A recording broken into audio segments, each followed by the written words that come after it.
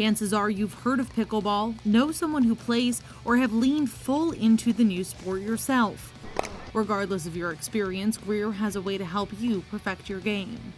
Whoa! This grant has just been incredible to further that sport and allow us to offer this sport to folks.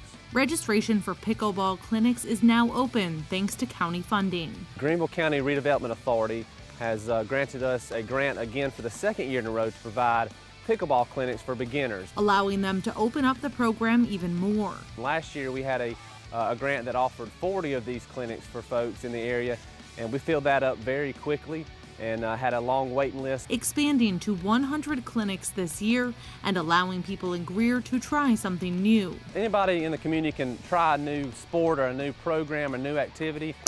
That's what we're all about here in the city, just providing different programs to all constituents. And it's a game that can bring the whole community together. This sport is for anyone. We have an awesome adaptive program. These clinics can be for folks with life challenges. Maybe someone's in a wheelchair, maybe somebody's missing a limb. You can sign up for one of the clinics by contacting our Parks, Recreation, and Tourism Department. All you need to do is bring yourself and a willingness to learn. If you don't have any gear, we have paddles, we have balls, we have nets, we have everything you need. We just need you to sign up and then attend the clinic.